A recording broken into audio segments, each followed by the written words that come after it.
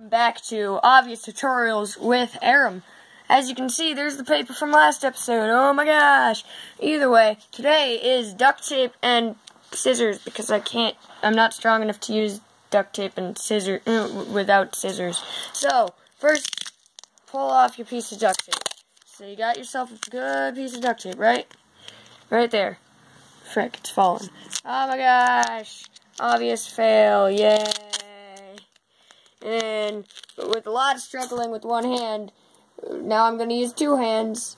Use the scissors by opening the scissor blade. You'll see it in the description, maybe, if I have the time, because I am Mr. Obvious Stuffs.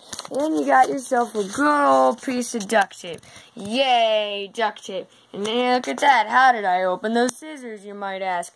Or probably not, because you're not dumb. You just have to do that. Yeah.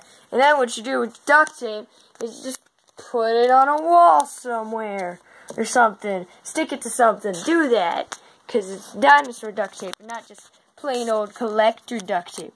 Either way, I'm sorry this video was upside down. But that's fine, right? It makes it look more funny. But see you guys next time. Oh my gosh, bye.